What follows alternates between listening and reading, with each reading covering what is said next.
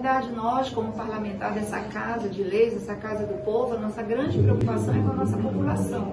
Não é apenas com a nossa vida, mas é com a vida da população. Eu acho um tanto precipitado a gente definir já nesse momento, que a gente vive ainda um momento de insegurança da Covid-19, nós determinarmos que o carnaval estaria liberado para que a gente pudesse fazer essa festa tão linda que todos nós adoramos, que é o Carnaval de Belém.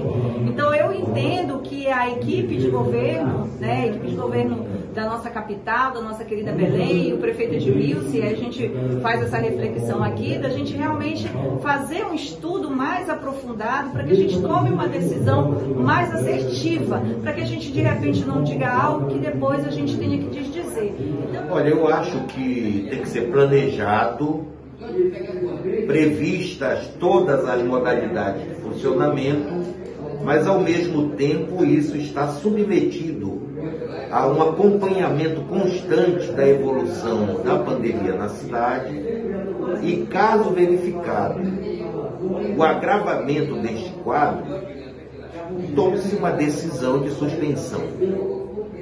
Eu só serei a favor de carnaval caso não se altere o quadro epidemiológico atual de uma relativa tranquilidade e controle da pandemia. Evidentemente que a aparição dessa nova variante preocupa, e é por isso que, ao mesmo tempo que se planeja, se coloque a salvaguarda de poder cancelar a hora que for necessário, de suspender ou cancelar a hora que for necessário. Esta decisão tem que estar tomada. E o carnaval não acontecerá a qualquer custo. Só acontecerá se as condições epidemiológicas assim permitirem. Mas para ele poder não ser inviabilizado, caso as condições epidemiológicas se apresentem adequadas, é necessário planejá-lo, né? Todo planejamento pode ser suspenso a qualquer hora. Olha, eu acho muito precipitado a gente fazer qualquer prognóstico no sentido de liberar o carnaval para a cidade de Belém, tendo em vista principalmente que os casos de Covid-19 têm aumentado em todo o Brasil e no mundo.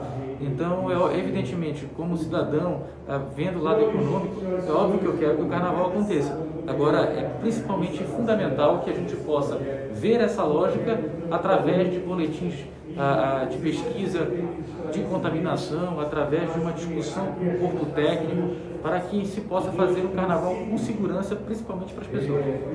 Bom, de fato é uma situação complexa, né? Todos nós estamos sentindo na pele os efeitos dessa pandemia que já perdura mais de 2 anos, e sabemos que muitas das vezes o governo precisa de fato tomar posições que não são posições que agradam a todos, mas que muitas vezes são necessárias. Eu particularmente sou favorável ao diálogo, sou favorável e parabenizo prefeitos que criaram comitês de crise, que ouviram a ciência, que ouviram profissionais da área médica, que fizeram o monitoramento do número de casos dos seus municípios e agiram não só com as medidas restritivas, né, mas também com ampliação de leitos, com a disponibilidade de testes.